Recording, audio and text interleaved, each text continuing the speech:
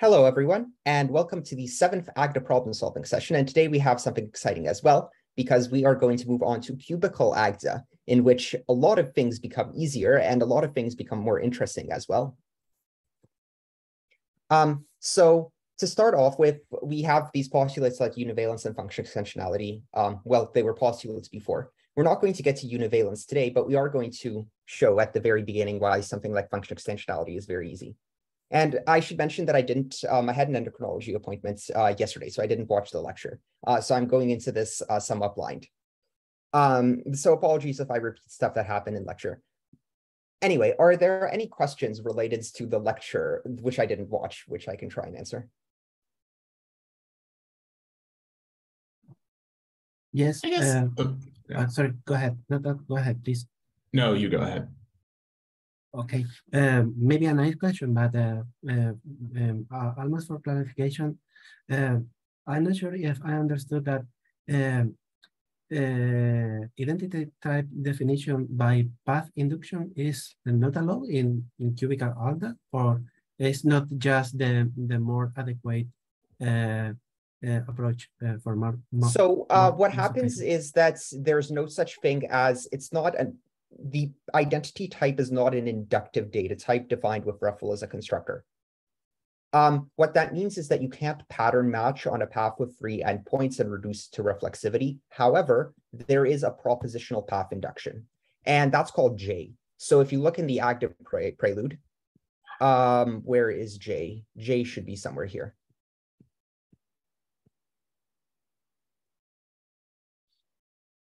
Or was it in lecture? I'm a bit surprised by this. There should be I don't think we talked about it in lecture yesterday. Yeah, I don't think we got the J in lecture. I see. So it's probably going to happen next time, but you can prove path induction, which generally means that it's a bit more annoying to use because you have to state the motive explicitly every single time.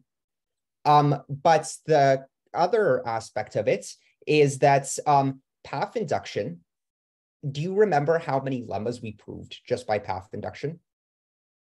The thing about Cubical Agda is that you do not need to prove all of those lemmas because there is a lot less need to do it. So almost everything that you would write a separate lemma and just prove it by path induction follows just from the fact that you have an interval type. Okay. So something like function extensionality, for example, follows from that. And that wasn't even something that you could prove by path induction, but something like app, dependent app as well. Okay, nice. Thank you. Thank you a lot. It helps. Were there any other questions? Yes, I did not understood what was HComp. So that's a very long discussion. I'm not sure Okay. how much the lecturer intends to discuss it, but I can draw some pictures at the end of today to give you a bit of motivation on how HComp works. Okay, perfect. How much was HComp discussed in lecture? 0. Yes, it was left as a magic magic thing. It's just magic, something like that.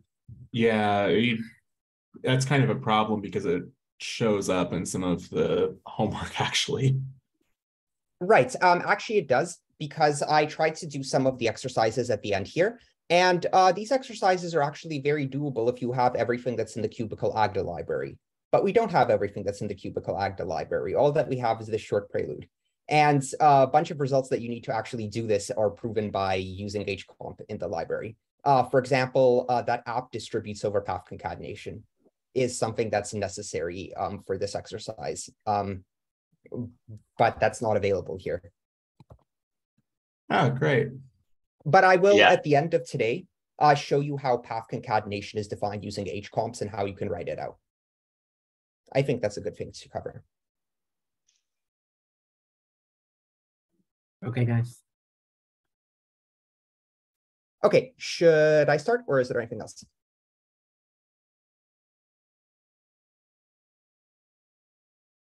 Okay, so let's do FunXT dep.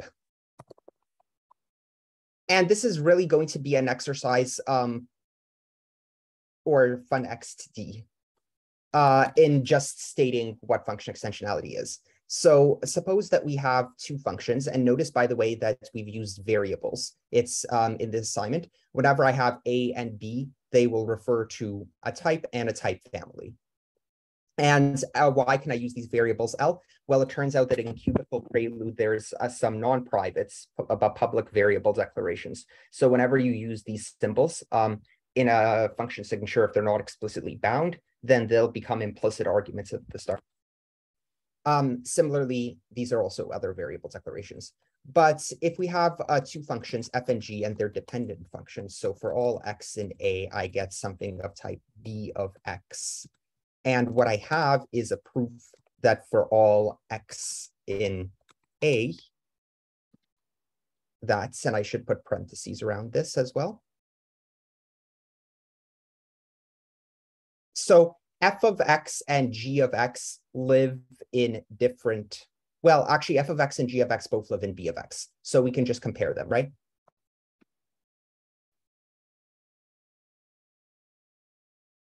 So if we have a proof of this, then it should be the case that f equals g. Now, I'm going to do my best to explain how I think about this. So we have the point one of intuition is that what is an equality?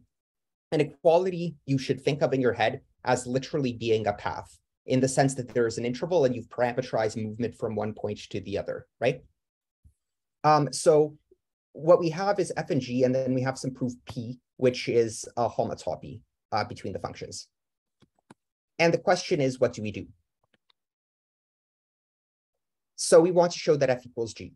Now, if we want to show that there's an equality, what we can do is that we can implicitly bound another interval variable. So I'm going to say what this path is from f to g by saying what it is at the point I in the interval. So for example, typically, this doesn't reduce. Here, I've pressed CU, CU, CC, comma, and it's still an equality type. So it doesn't look like it's a function type, right? And equality types and function types differ a bit. But when you want to prove an equality, you are actually able to abstract over an interval variable. So that's the first key point. And notice now that I have an interval variable. And my boundary is a bit messy. Why are there these question mark zeros? Well, I want to show, I want to produce a function, dependent function, from A to B. And the boundary of these functions should be f and g. But functions are a bit annoying. So what I can do is I can abstract over the argument x as well.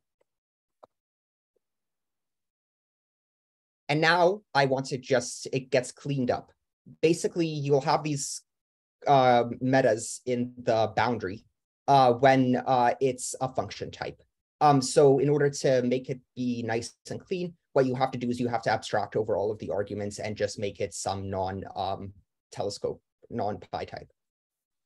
Then all I want to do is I want to construct a path between f of x and g of x. Well, how do I do that? I have my proof p.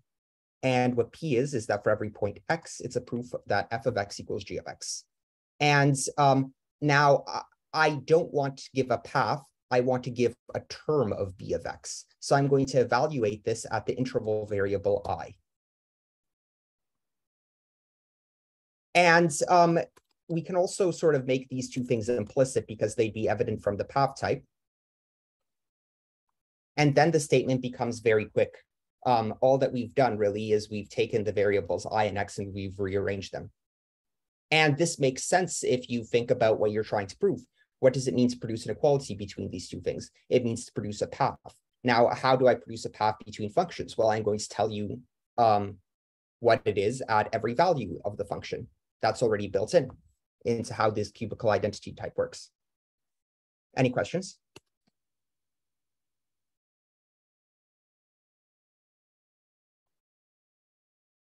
So to give another example that's in basically the same spirit as this, good, cool, it makes sense. Let's suppose that we have a function, so f from x to y, or rather from a, x and a, to b of x. And suppose that we have 2 points, x and y in A, and suppose that we have a path p from x to y. Then what we're going to do is we're going to construct a path from f of x to g of x. But the problem is that f of x and g of x, f of x lives in b of x, g of x lives in b of y. So these live in different fibers. However, there is a path connecting these fibers. If you consider the fiber b of p of I, then when I is I naught, so let's say I just put a hole here and I consider b of p of I. Right now, this won't make sense because I doesn't make sense. However, the interval has two endpoints. Let's say I say p of I naught. Well, if p is a path from x to y, then p of I naught is definitionally what?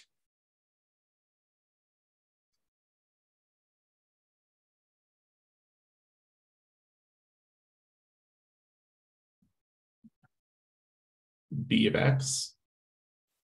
Yeah, so p of I naught would just be x, and then we get b of x. And in order to test this out, what I can do is I can press CCCN. I can normalize this expression, and you see at the bottom here that it says b of x, right? And similarly, if I evaluate p of I1 and I normalize this, then I get b of y. So this is basically if I consider the path lambda I, and if I want to create a path, I can abstract over I. I can write lambda I to b of p of I. And then I can consider basically a path that's dependent on stuff. And then if you sort of look at what path P is, if I deduce the type of path P, the argument that it takes is the first explicit argument is a function from I to types, so from I to the universe. And so I'm going to give that function from I to the universe. At every point of the interval, I'm going to consider the fiber B of P of I. And then I need to provide what the endpoints of this dependent path should be. And one lives in the fiber at I naught, the other lives in the fiber at I1. And so those two things could be respectively, well, I can refine. And what's in B of x? Well, f of x is in B of x. And what's in B of y? Well, f of y is in B of y. And the proof of this, usually in non-cubical Agda, you do a path induction here, right? You reduce P to reflexivity because it has free endpoints, and then you just give the reflexivity path. Well, here we don't have to do that. So this is our first example where we avoid what would be a path induction proof entirely by just the nature of what cubical operations are. So if I start with this and I just do these two arguments, what I'm required to do is this dependent path. Really, in Agda, the path type is just a desugaring for the dependent path type of constant fibers. The dependent path type is the more general form of path that you have. And so the same thing applies where I can abstract over an interval variable. And then I want to produce a path in B of P of I from f of x to f of y. Well, what is P? P is a path from x to y. So what if I evaluate f at the point P of I? Because P of I connects x to y. So if I evaluate it at every single point in the path, then I get a path in the image over the fibers B of P of I from f of x to f of y. So if I like deduce what the type of this is, it'll say that it's in B of P of I, right? Because I'm evaluating it at P of I, and B takes an argument x to the fiber B of x. So this would be in B of P of I. And that's what I want. And if I sort of look at what I naught is and I normalize it, it's f of x. And if I look at what y1 is and I normalize it, it's f of y. So that just works. No path induction necessary. Any questions? Yes. It is shorter. So seems to be more practical. So I sometimes, very rarely, Cubical doesn't perform the way that I want, and I have to rewrite a project in non-Cubical Agda. It's happened before. And what happens when I have to rewrite a project from Cubical Agda to non-Cubical Agda is that I have some proof.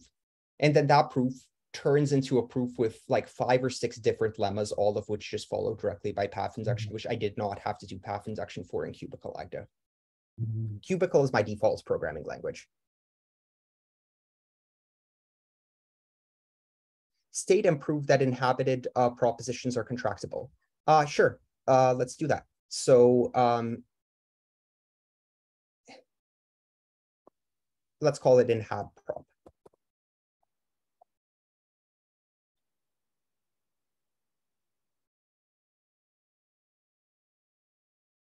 So suppose that A is some type here, and suppose that we know is prop A. And suppose that we also know we have an inhabitant of A. Then it should follow is contour A.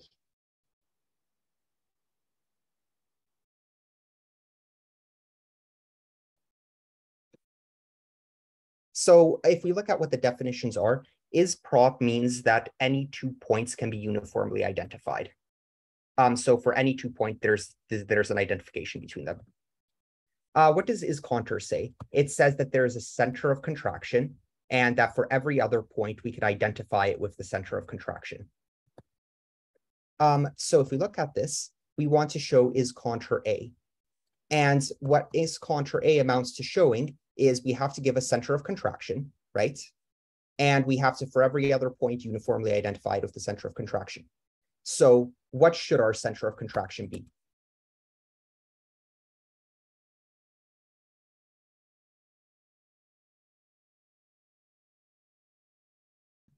Well, we've got a point X and A, and we've got refl from X to X. So that seems like the only candidate we have.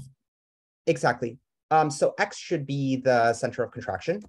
And then good.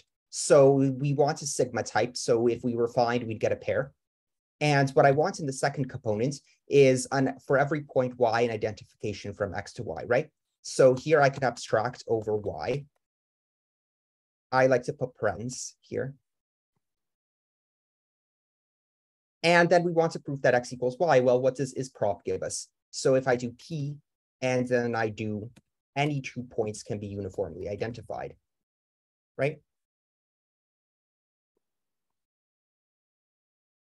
This would be so much harder to prove in non-cubical Agda. I don't know if you're appreciating this, but wow, just so much better. And the next 2 exercises go to show this as well. So suppose that we have a function and we know that every single one of its fibers is a proposition. There's a question if I don't need to use lambda. Well, in this position, for this component, I want to produce, oh, that's a good point. If I do P of X, I've just eta expanded it. Thanks, Alice. That's a good point, an excellent point. Right. So here, let's say we have some, I'd like to call this P instead.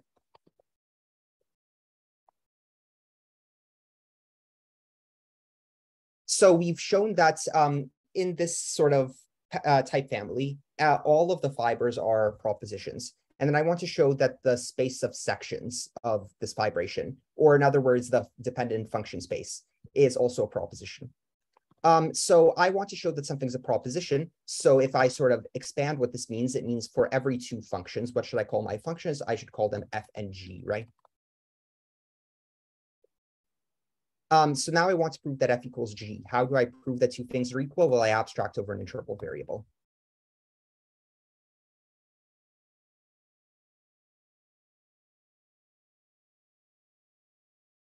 Well, so the fact that we're using this definition of is prop does make this easier.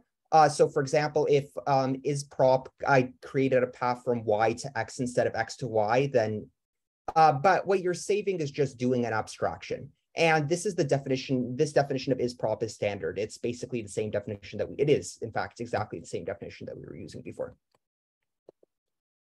Okay, so now I have these annoying metas here. Why are there metas? Because the goal isn't fully abstracted. So now I'm also going to abstract over a point in the function space, in the domain, rather. And now I want to produce an equality of f of x and g of x in the fiber b of x. Well, P tells me that every fiber is contractible, and I care about the fiber at X being contractible. And then I can identify any 2 points in it, such as F of X and G of X. So that gives me an identification of F of X and G of X, but that's not what I want. I want a point in B of X with this specified boundary. So I also apply this, I evaluate this at this interval variable.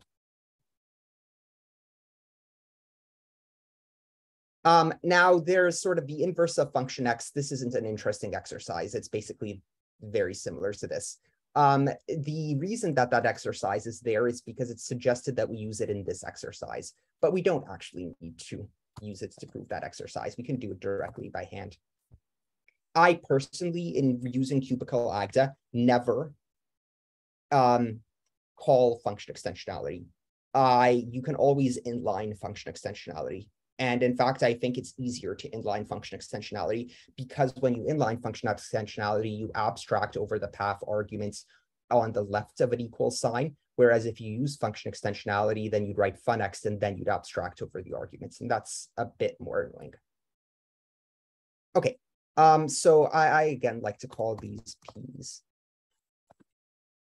What we want to show is sets. So for every 2 functions and every 2 equalities between the functions, let's call those equalities alpha and beta.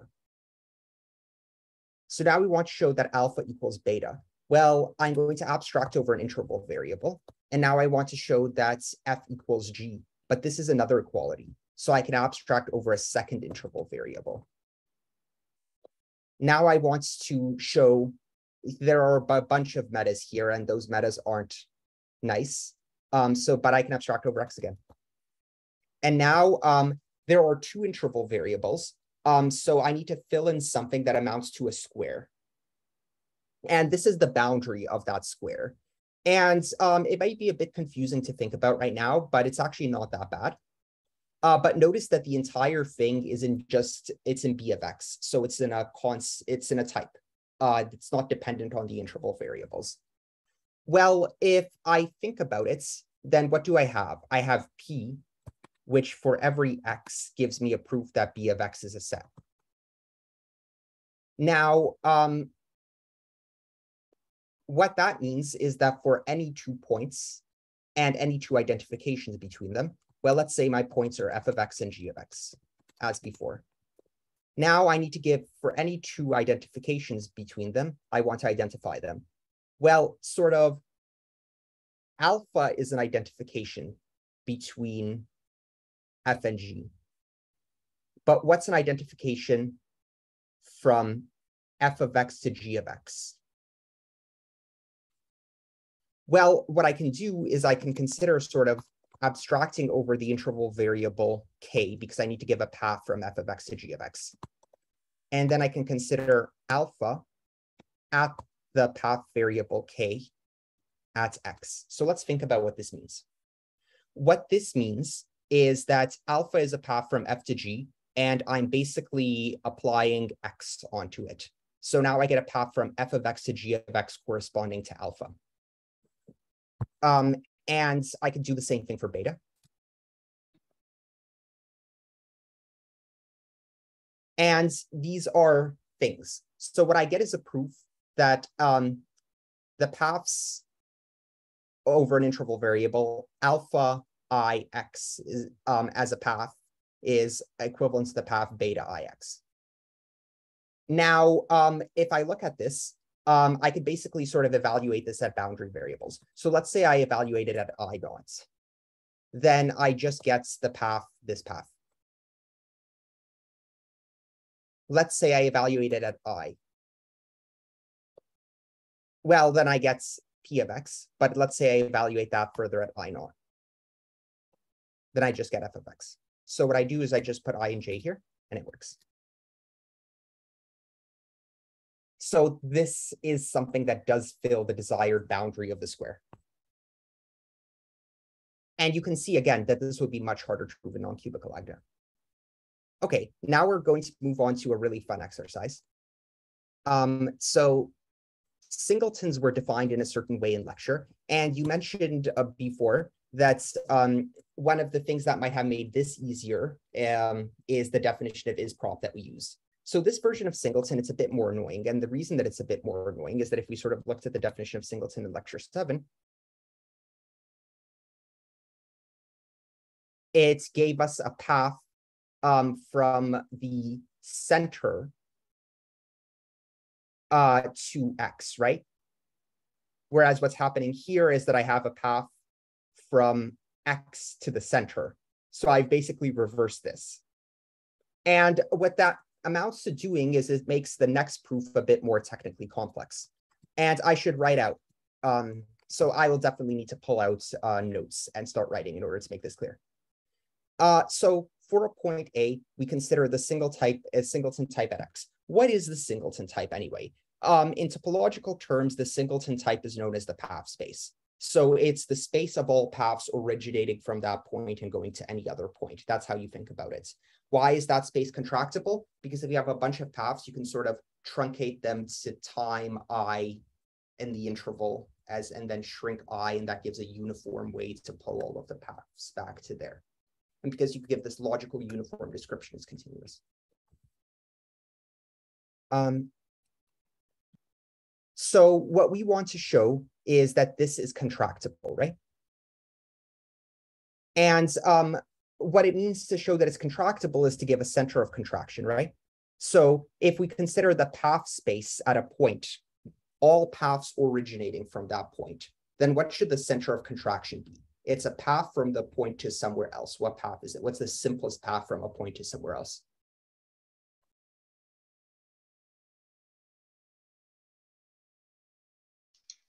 Ruffle.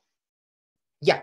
And then because we want a point of the singleton, we first need to give what the endpoint is. So the endpoint is going to be X and the path is going to be Ruffle. And the great thing about Cubical is, well, this isn't a great thing about Cubical. The version of the identity type that we're using, so Ruffle is something that we defined. We don't need to put Ruffle X. It's just Ruffle with the definitions that we're using. So here's the center of contraction. And then I need to produce something. I disagree that Ruffle X is better. It's sometimes X is very big. Sometimes X is huge and you just do not want to write it.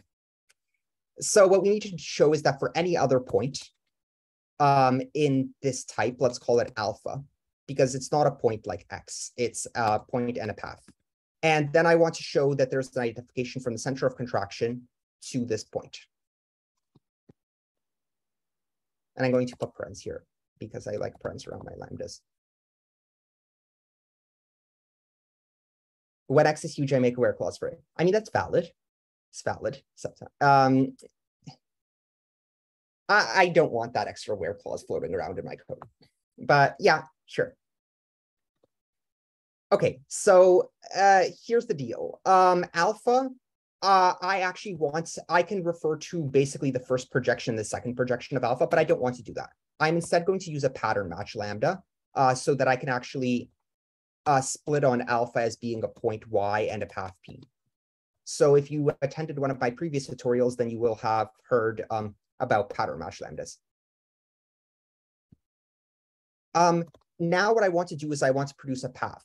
Well, in this lambda, I can just continue abstracting over things, so I can also add an abstraction over an interval variable.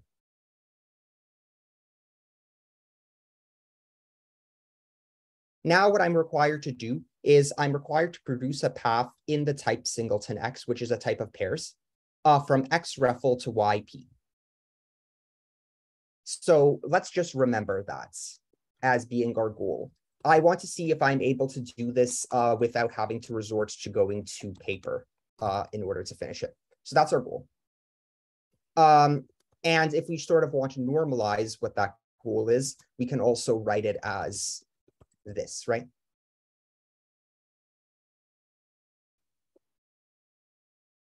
Let's call it Z.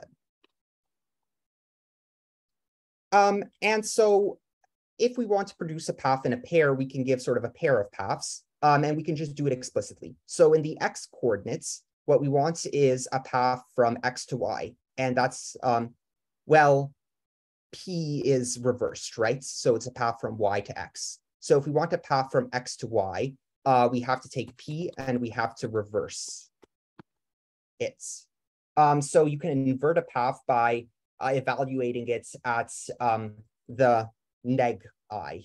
I is the reversal. It takes, so computationally, if you do something like I naught, well, that's an interval variable. If you do neg of I naught, you see that that normalizes to I1, and neg of I1 normalizes to I naught. So that's the computational behavior of this neg operation. Okay, so we want a path that has two components. So here I'll do P of tilde I. And then what happens is generally Agda is not very good at goals. So here it's going to get confused. And if I look at what this is, I'll no longer have this boundary stuff. Instead, I'll have these constraints. And when boundary data gets moved to constraints, you're a bit sad, always. But what I want to do is the goal is going to be so there are some boundary constraints on this because I've also abstracted over I. So whatever I have here, it has to have certain endpoints at I naught, and when I is I naught, and when I is I1, if it makes reference to I. But I also want to produce a path from P of tilde I to X. So if I want to produce a path, let's just remember this. The goal is this.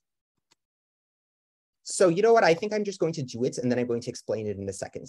So because we want to produce a path, I can abstract over another interval variable. And now the data is just not going to be useful at all. It's just going to say that I want something from A with a bunch of constraints. Well, let's now think about this very carefully. I can take the path P. This is from Y to X. I can evaluate this path at tilde I.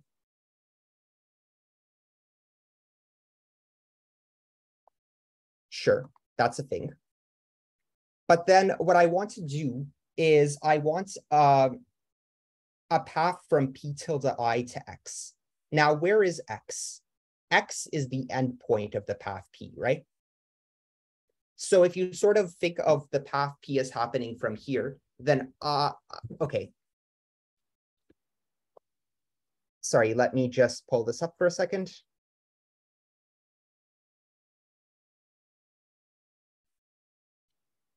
So it's very often helpful to draw pictures when you're working in Cubical Agda.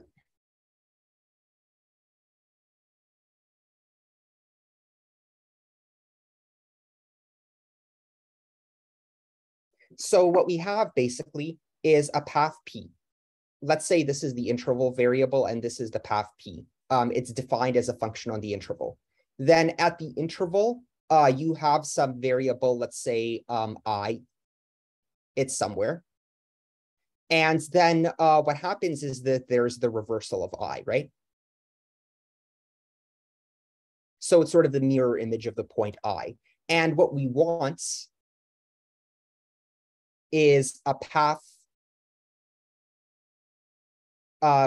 P of tilde I to X, which is the endpoint here. So basically what we want to do is we want to reparameterize this section into being its own path. How do we do that? That's the question, right? So what I want to do is I want to ensure that no matter what argument I evaluate P at, that argument is at least as big as tilde I, right? Because I want to throw away all of these values. That's the game. So how do I throw away all of those values? Well, I can take P and then I can evaluate it on something, and I'm going to take tilde I, and then I'm going to take the maximum of stuff, and then I'm going to put something here. So what that means is that no matter what I put for question mark, what it's going to output is the point on the interval that's at least as far along as tilde I, right? Because this is the max operation.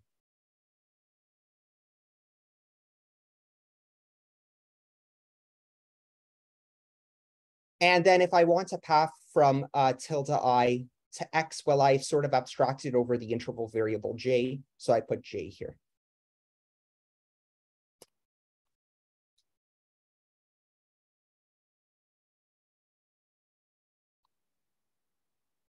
So p of tilde I, and then I type in a v to give the max operation. And then I put j. And so if I look at this, for example,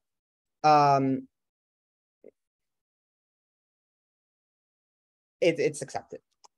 So the picture for it was exactly this. We wanted a path between these two things. We wanted a path from p of tilde I to x. P is a path from y to x. We want to basically take that path and we want to cut out all of this. So what we do is when evaluating it at j, we put in a max tilde I. Sorry, this is not a max operation. It's the opposite of a max operation. It is it's the max operation. Yeah, it is the max operation. So if j is less than tilde I, then you're going to evaluate it at tilde I. So you can think of this path in terms of j as it's constant at p of tilde I until j exceeds tilde I.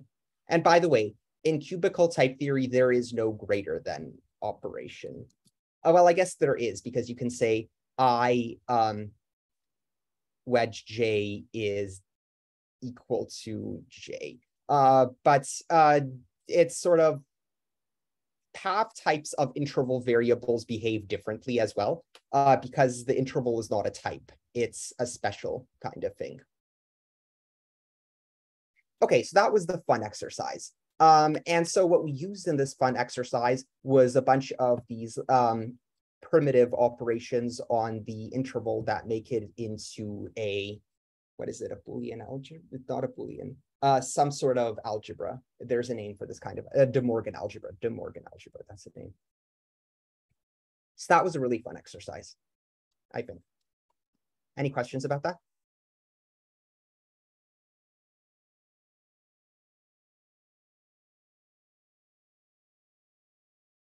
Oh, okay. So then we have an easy exercise. And after we do this easy exercise, I won't go into the hit stuff. Instead, I'll talk about HComp for a bit. Oh no, I had beautiful stuff and I deleted all of the beautiful stuff. Yeah, if you just consider I0 and I1, then it's a Boolean algebra, but sort of there are intermediate values. So that's the difference between a De Morgan and Boolean algebra. In particular, I think that in a De Morgan algebra, the following formula holds. I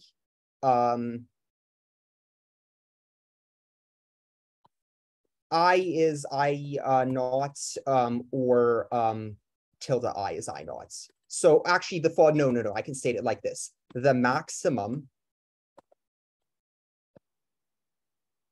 of I and tilde I is definitionally I1. So the following thing is not true for the interval variable, because if you have 2 points on the interval, a point and its reflection, then the maximum of them isn't necessarily one of I0 or I1. But in a Boolean algebra, if you take any two things in the Boolean algebra and you take the max of it and its negation, then one of it has to be the top maximum elements, right? So that's the difference between a De Morgan and a Boolean algebra. Okay, I don't like the way that these sigma types are written, so I'll just rewrite it a bit differently.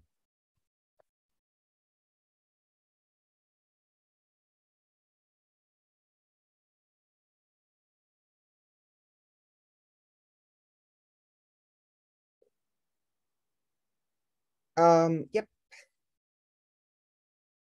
And then this fits on one line.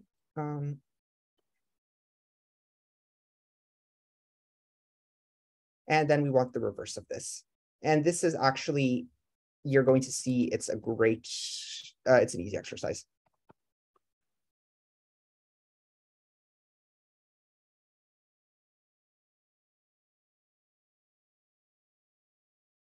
Okay, let's start off with this. So suppose that we have two elements, X and Y, living in a sigma type.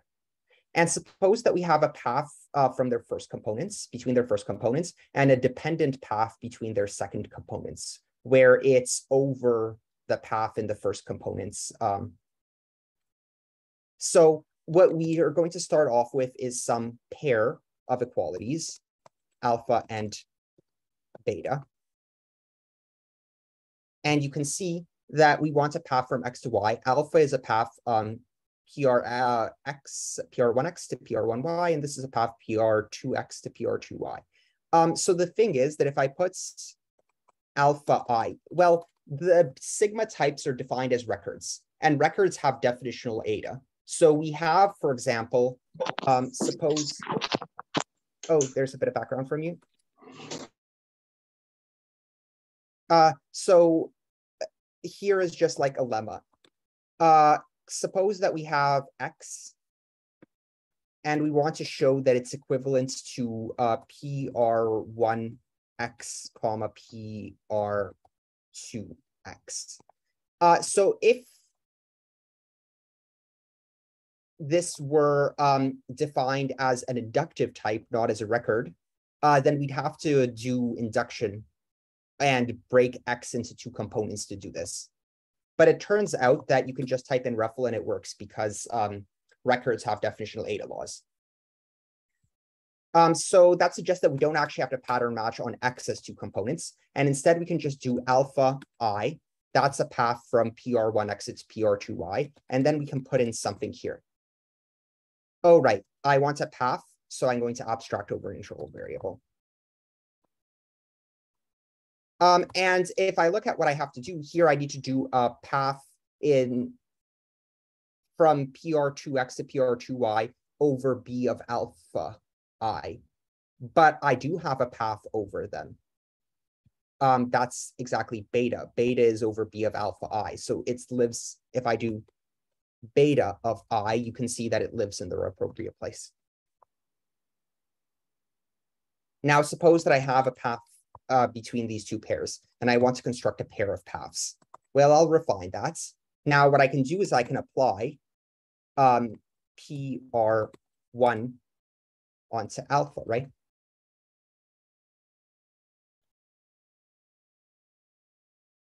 These parens are superfluous. And here, what can I do? What did I define at the beginning? Apt. Yeah.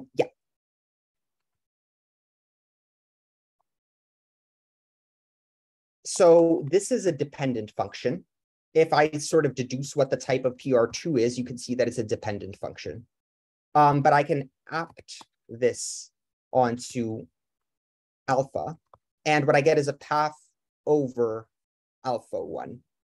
These two things are definitionally equal if I sort of, you can see that they match. So bam, voila.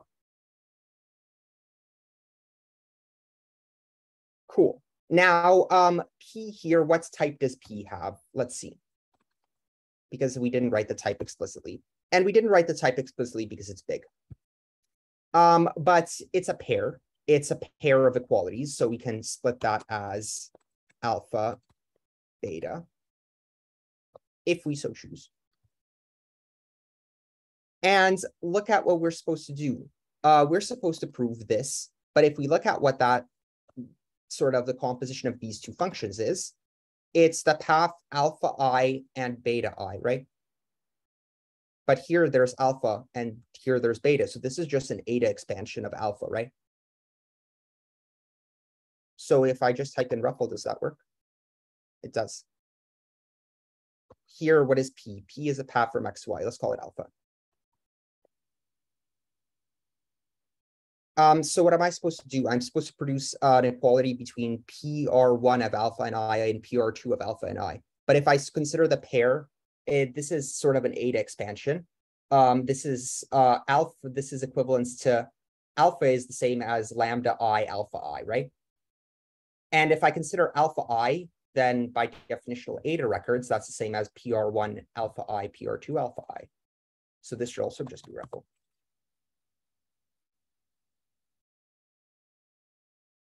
Okay, now let me teach you a bit about HComps. So the way that HComps work is that suppose that you have some sort of context, and the context has some interval variables in it.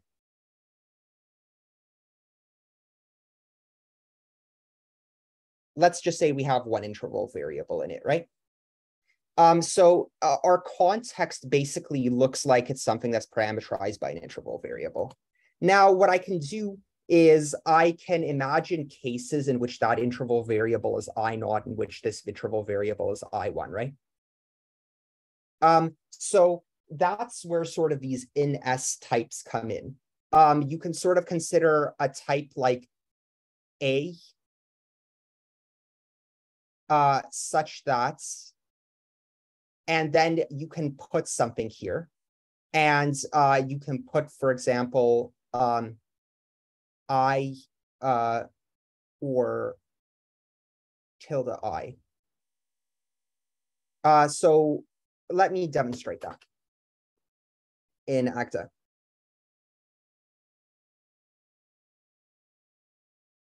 If we sort of look at cubical prelude, we have this operation, right?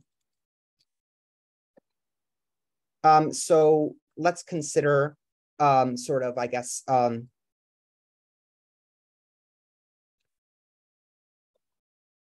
suppose that we have some path from I to type. And let's call this A. And suppose that we sort of have elements X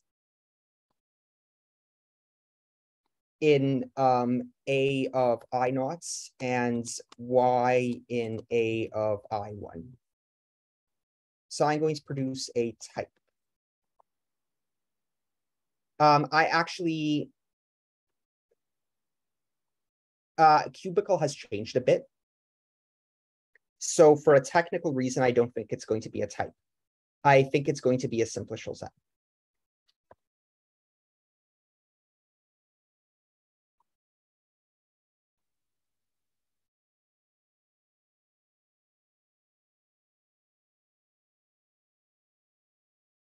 So what I'm going to do is I'm going to consider this A type, and then I'm going to restrict it to something. Now I'm going to consider the expression I or tilde I. So what this refers to is the boundary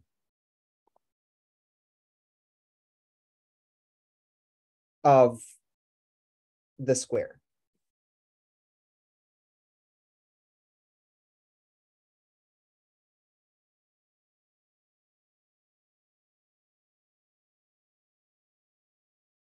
One second. Yeah, this is a bit annoying. Okay, GLI.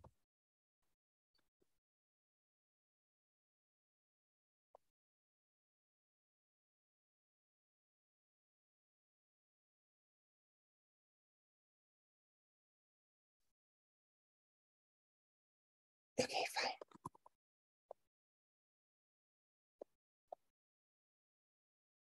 This should work.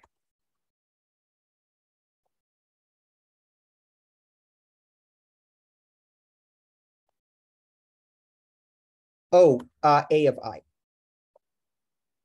Right. Okay, so I'm going to consider the type basically A of I, and then I'm going to put a restriction on it. And the restriction is going to be of the following form. So this is going to look weird. So here I'm going to abstract over, and then let me just remind myself how I write this, because I haven't written it in a while. So let's say I do I, I'm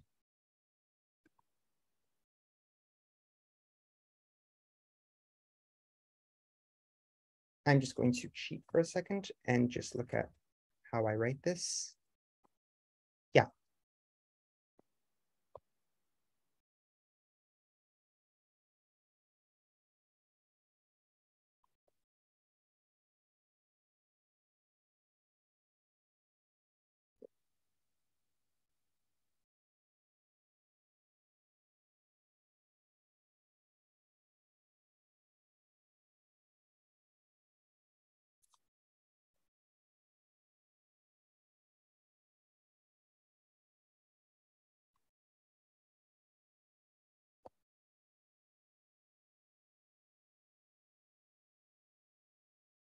Oh, of course. Okay, and then it's complaining because I haven't given a full split. So then I do the other case.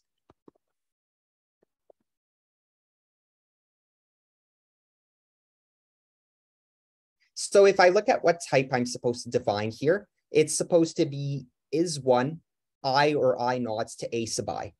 And in order to sort of give cases when this expression is 1, I need to give the case when I is I naught and I is I1.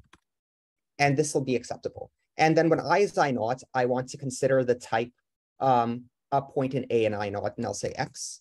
And here I'll give Y. So basically, what I've now produced is, suppose that I have some path, right, from the interval to types. I have some path parameterized by the interval, types parameterized by the interval. And I've given two endpoints, one in A and I naughts and one in A and I1. Then what I'm going to produce is a type of paths from basically I to A of I, except for the fact that when I is equal to I naught, this has to be definitionally X. And when I is I1, this has to be definitionally Y. So basically what I've done is I've turned this type maps from an interval into types into something that's akin to the cubical equality type, which is paths from the interval that are definitionally specific things on boundary points, right? So this is, go ahead. What is that syntax? Is I equals I0 another type? So what this is that it's part of the face lattice. So it's lattice, it defines certain expressions. So here I'll give you some examples. Let's say that you have a context in which you have several variables, right? So in a context where you have like I naughts, what you can have is you can sort of specify, well, I want something at the boundary. So let's say you have two interval variables, I and j, right? Then you can consider something like, let's say this is the increase in these directions. You can say something like, let's consider the equation phi is equal to I1, right? Mm-hmm. Then let's consider some expression for phi, such as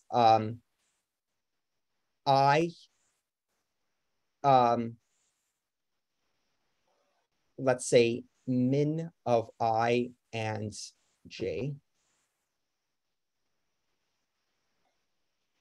or something like I. So let's say something like neg I. Then the question is, let's actually draw this in blue. What am I defining here? I'm defining a certain collection of faces. So when is I and j, the max, the min of I and j equal to 1? When both I and j are 1? Yeah. So this corresponds to the equation I or j is equal to 1. And when is this expression equal to 1? When I is 0. Yes. So this defines this face.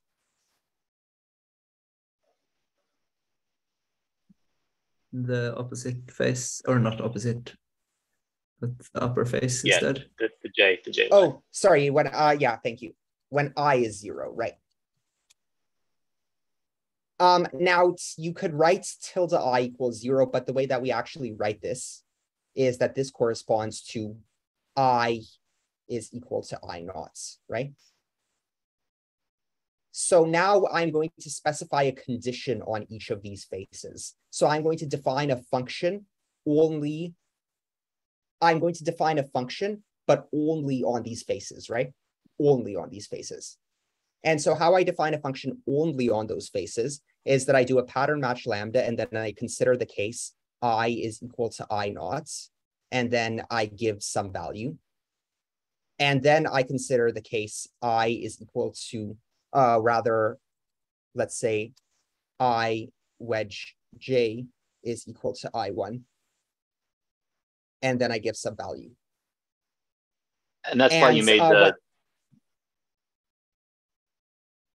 Sorry, continue.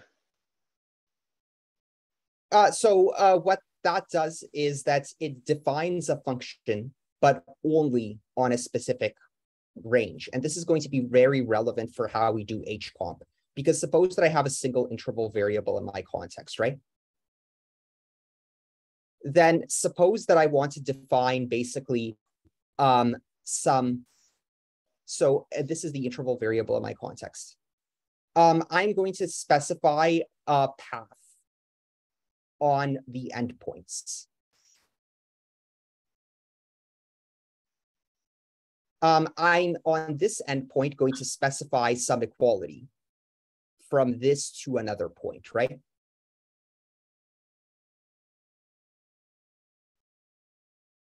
So I'm going to basically, in the context where I have an interval variable, pass to the face lattice corresponding to these endpoints and provide the data of a path on these points to some other points, right? Let's say all of this lives in the type A.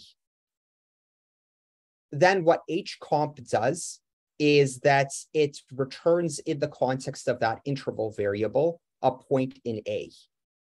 And the meaning of that is that it is the filler of this. So this path would be HComp with the appropriate boundary data that defines it. Now, how do we define composition? How we define path concatenation is that if we have paths P and Q, we put the path P here, we put the path Q here, oriented like this and like this. Then here we put REFL. And when we HComp it, the resulting filler is known as P.Q. So let me show you how that works. Go ahead. When you say filler, sorry, not filler. It's filler would be different. I do not mean filler. I've been making a mistake. Well, sort of the lid. You would say lid. The lid is P.Q of this cube. So like something that completes the like a commutative diagram, basically. Yeah. There is in fact a way to fill this and get points as perhaps functions of I and j, right? So here at the moment, we sort of only have an interval variable I in our context. It's also possible to add a variable j and get the filler. What we're producing is the lid. How much of the, so in your phi equational example, you seem to have defined a function on a simplicial set as its domain, just that one 0 cell and that one 1 cell. So this will actually define an element in A, in the type A, not with A restricted to stuff. It'll literally define an element in the type A. How much of the boundary do you need to have defined before HComp will say, cool, None. I can take care of the rest? None. You can HComp with no fillers at all. And the problem is that it won't reduce at all. So the cool thing about this path expression P.Q is that if you evaluate it at I0, it's definitionally the left endpoint, and at I1, it's definitionally the right endpoint of Q, right? But you don't actually have to give this path data because you chose to give these paths, right? You could HComp with no boundary at all. That's allowed. So let's do our Babby's first HComp example. And let's define path concatenation prime. So we have the type A defined. Suppose we have points X, Y, and Z in A.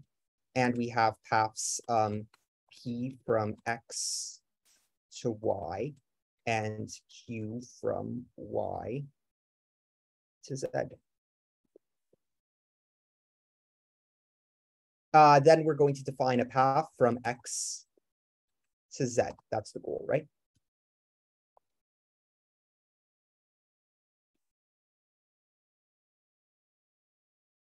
Can you choose the bottom lid? Well, the way that HComp works is that it gives you a lid. You can sort of, if you do the filler HFill, then you can evaluate it at j equals 0, and then you get the bottom, which is the path. Anyway, let's do our Babby's first HComp. So I want to do HComp, and I want to see what the type is. So first, I need to give, basically, there's an implicit parameter here. I'm going to put this interval variable in the context because that's important.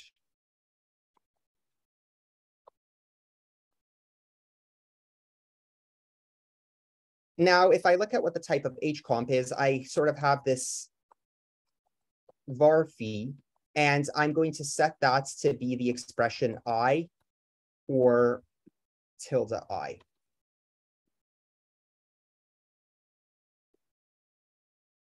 Then I'm going to give the super important argument, which is what is this stuff on the boundary? So at the boundary point, I is equal to I naught, I'm going to have some stuff. And at the boundary point, I is equal to I1, I'm going to have some stuff.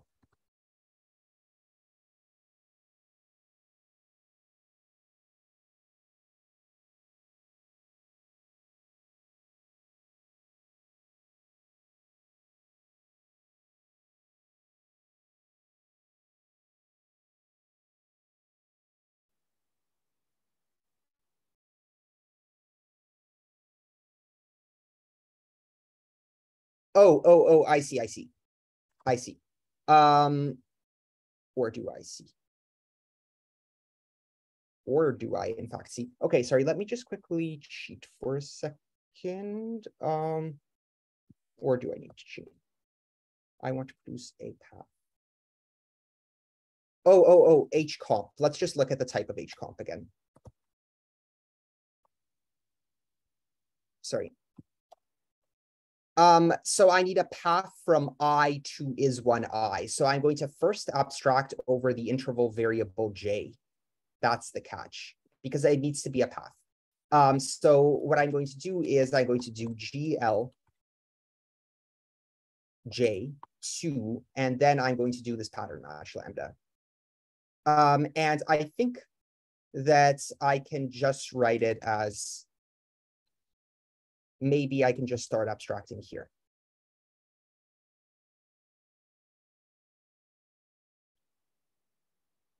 Is this allowed? Is this legal syntax? This is not legal syntax.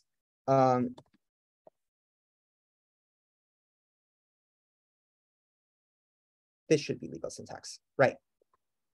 So, okay, I need to provide paths for HComp. They have to be in the context of another j, because for HComp, you need actually this interval variable j. So we introduce j, and then we do this case split on sort of this phi, var phi, which I put here. And at the left endpoint, it should just be the constant path at x, right? And at the right endpoint, well, we introduce the variable j, so it should be the path q of j.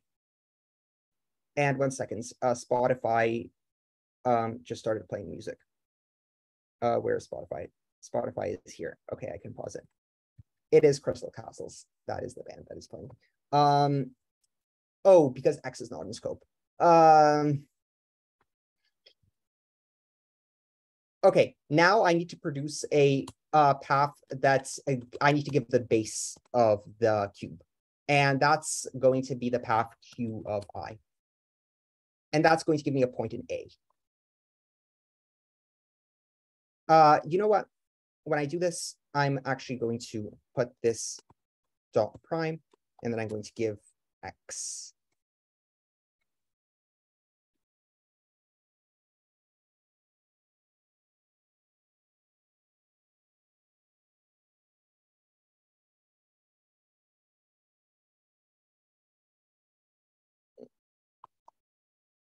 Oh, yeah, because it's P. That's the problem.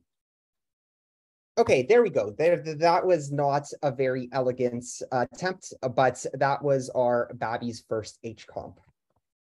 So I will explain this again after I make the coloring be okay.